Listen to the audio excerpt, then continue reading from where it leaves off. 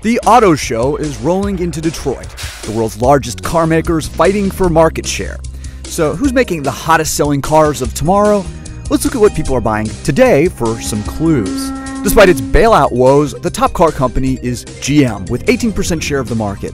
It sold over 2.5 million cars last year. Sounds great for GM, but that's a big drop in share from 1997 when it had 30% of the new car market.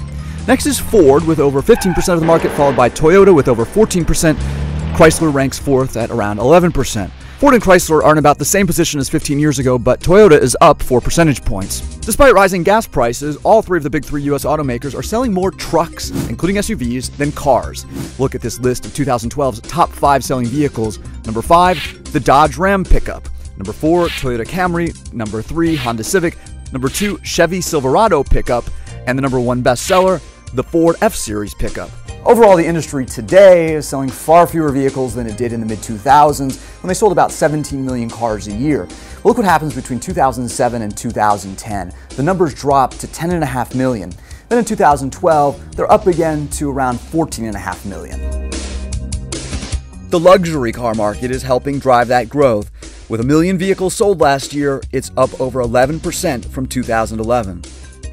Leading the pack, the BMW 3 Series, selling close to 100,000 cars last year. The Mercedes-Benz C-Class came in second with around 82,000, the Chrysler 300s in third with around 70,000, followed by the Mercedes-Benz E-Class with 65,000. Some of the most expensive super luxury brands made impressive gains in 2012, even if their overall sales were still small.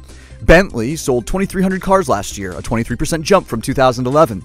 520 people left showrooms in Lamborghinis, a 53% increase from the year before.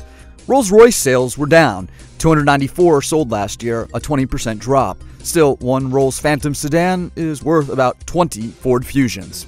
Jason Bellini, The Wall Street Journal, New York.